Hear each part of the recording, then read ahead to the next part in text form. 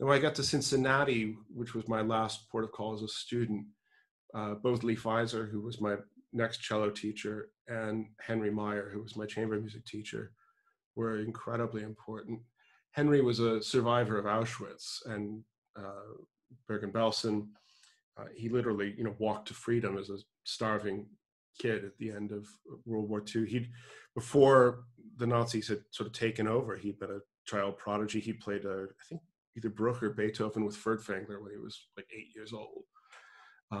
And he only survived in the camps that he was told he was going to be executed twice. And the first time was he initially survived because he played in the camp orchestra, but they called it the camp band. And he was told at some point, actually, we don't need violins in the camp band. So, tomorrow's it. And Henry said, actually, my degree isn't in violin. It's in the cymbals. I went to the conservatory as a cymbal player.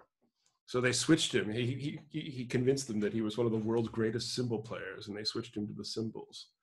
At another point, he got ill. And of course, they didn't treat sick people there. So the presiding doctor came into the hospital, saw that Henry was under the weather, and basically, they make a little mark on your record saying, kill him tomorrow. And that night, a different doctor came in who had seen Henry perform as a kid as a solo violinist, and he recognized Henry and saw that Henry had been marked for death. So he switched his record with another guy who had died of natural causes during the day. And for the rest of the time in that camp, he went by a different name and pretended to be someone else.